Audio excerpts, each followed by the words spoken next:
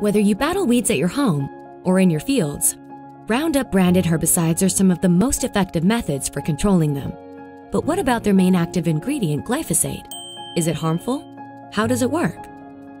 Give it a minute. Glyphosate-based products were introduced in the 70s and became popular with farmers for the wide variety of weeds they help control and their history of safe use. In fact, in addition to the US EPA, more than 160 countries have approved glyphosate-based products. Here's how it works. Glyphosate is applied to weeds. Once absorbed, it travels to the roots, where it targets an enzyme that is essential to plant growth.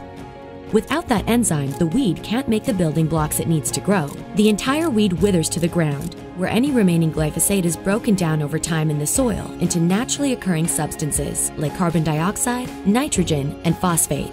To further target only weeds, certain crops have been specifically modified so that glyphosate doesn't affect them. This means farmers don't have to turn over their soil as much to control weeds, which reduces emissions. It also reduces soil erosion, in some cases by as much as 90%. Precise, effective, and proven. All reasons glyphosate is the most widely used weed control product in the world today.